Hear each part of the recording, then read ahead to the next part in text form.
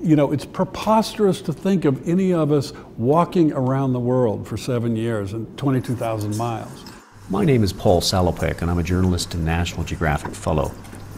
Over the past 2 years, I've walked out of Ethiopia and across the Middle East as part of the Out of Eden Walk project, whose goal is to retrace the pathways of the first human ancestors who migrated across the earth, all the while telling the stories of the modern people I meet along the way.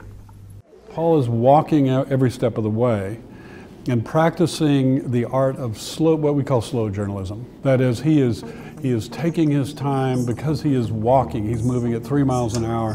He's encountering people face to face, going in depth in the places that he covers.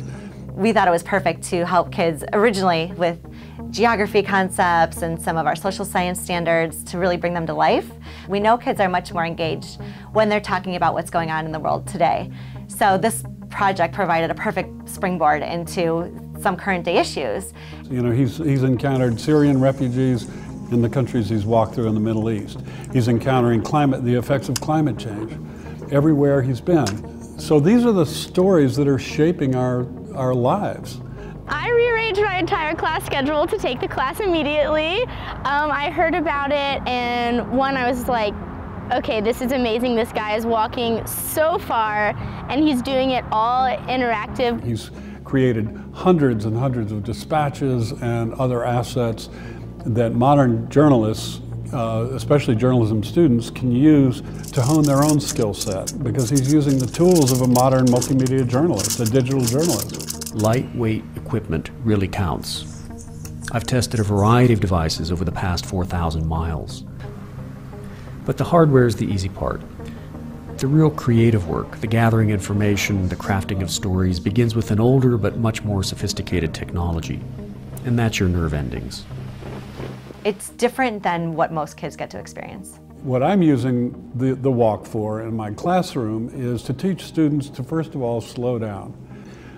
Then the next phase is to send them out into the community and doing this sort of in-depth interviewing and storytelling that Paul is practicing.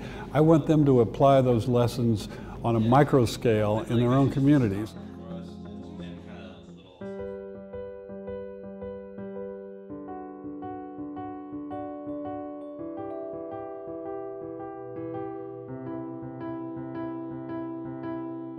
We are in the beautiful city of Richmond, Virginia. This is Shockoe Bottom. The murals in Richmond are really interesting because they sort of tie the city together. And so our walk was kind of a way to get to investigate that a little bit more. We decided to focus on this project because they're currently talking about creating a stadium and a new shopping center, a high-rise, and a parking garage. But this area is full of history. The experience of slow journalism and walking everywhere was really interesting because it really opened your eyes to everyday things you don't usually see. Go to Paul's website and spend half an hour browsing around and exploring the assets that are there. I think you will be blown away. The mapping, the photography, the videography, the sound files, the interviews with people. After we watch the amazing introductory videos that Paul supplies, then we go on our own walk. So we take our kids on a slow journalism walk, and they have clipboards, cameras, all these things, and they put together a story of their walk. But we tell them they have to be slow journalists too.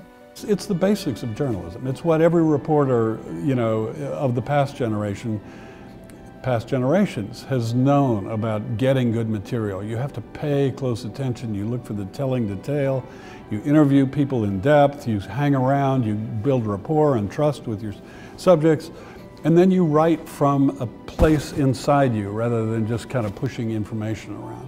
The Pulitzer Center has written some great lessons. Their standard space, their 21st century, they've gotten the technology standards integrated into them, but they do give teachers a step-by-step way, if they're new to the project, that they're able to just take this lesson, it's completely written from start to finish, and just do it. And teachers have told me over and over again how powerful the lessons are, how well they work with kids, how engaged the kids are, how easy it is for them to implement them, and also how much it has helped their writing. I think the biggest lesson that I took, at least from doing our walk and reading Paul's work, was just that attention to detail and being aware, more aware of your environment. I think that really made our project better. We had many teachers mention that the kids were writing double the amount that they normally were because they were so engaged. And this was really interesting because I got to write much more long-form copy, learn a lot about journalism. I feel like it changed how I write and how I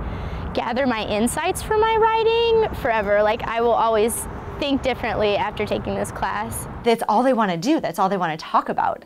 It's not learning worksheet style. It's not learning because the teacher wants them to learn it. It's because they want to know, because they want part of that in their life. They see the meaning. They see how it changes how they view the world. Any teacher that is seeking to open those doors of understanding in a student will find that the Out of Eden Walk is an extraordinary tool for helping students get beyond the restrictions of their own perspective and broaden their horizons and learn more about the world. Parents say that this is a project that has connected with their child in a way that most learning does not, that it's the first time that they've come home and shared what they're learning with them, and the excitement, and they want to know more, and the questioning, and that they're so happy because they just want their kids to love school, and these projects are what creates a true love of learning for kids in our schools. Join us for the journey. I'll see you on the trail. There are only 17,000 miles to go.